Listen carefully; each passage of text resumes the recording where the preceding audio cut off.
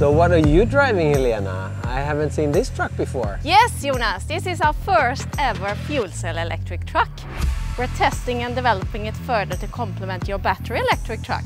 How is it? It's great. Come and join me. Hydrogen fuel cell technology is not new to Volvo Trucks. It has been in research and development for several years, but now it's clear that fuel cell electric trucks will play an important role in the journey towards zero-emission transports. So why are you testing this truck now? Battery electric trucks, they are great and already available. They are Volvo Trucks' current main path towards zero emission.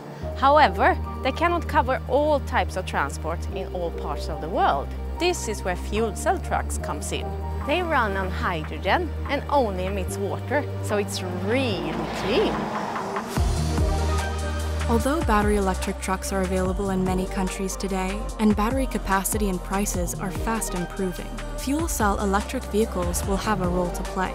For energy-demanding assignments like long-haul or heavy loads, but also 24/7 shift operations, when there is no time to charge a battery electric truck, fuel cell electric vehicles are a viable, emission-free alternative.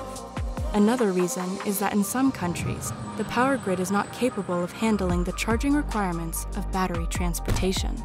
The truck's electricity is generated by fuel cells using hydrogen that is stored in gas tanks, offering a longer range than batteries. And refueling can be as fast as a diesel truck. This was really interesting, but now I have to take this truck back so it can go into operation for one of our customers.